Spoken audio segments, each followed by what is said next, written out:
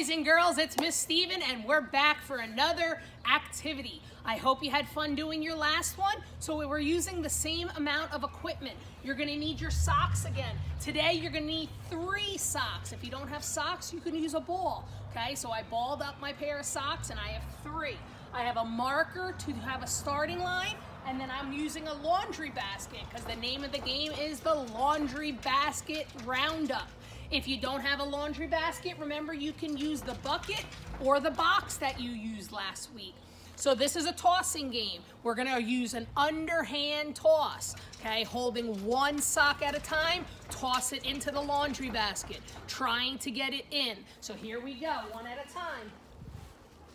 Toss it in, yes. Underhand toss, yes. Now this is from 5 feet away. 1, yes. Now we have to run and get them. 1, run back. 2, run back. 3, run back. Now, boys and girls, let's challenge ourselves. Can we do it from 10 feet away?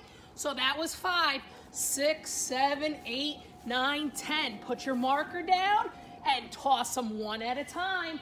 It's far. Yes. Here we go. Yep.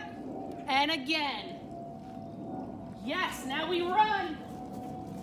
Get them. Put them back in. All right, boys and girls, how many rounds can you do? How far away can you do? Let me know. Have fun. Laundry basket roundup. Have a great day.